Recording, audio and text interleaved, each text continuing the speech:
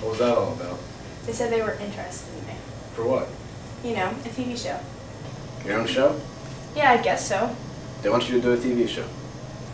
Well, they want me to come up with an idea. I mean, I don't have any ideas. Come on, how hard is that? Look at all the junk that's on TV. You want an idea? Here's an idea.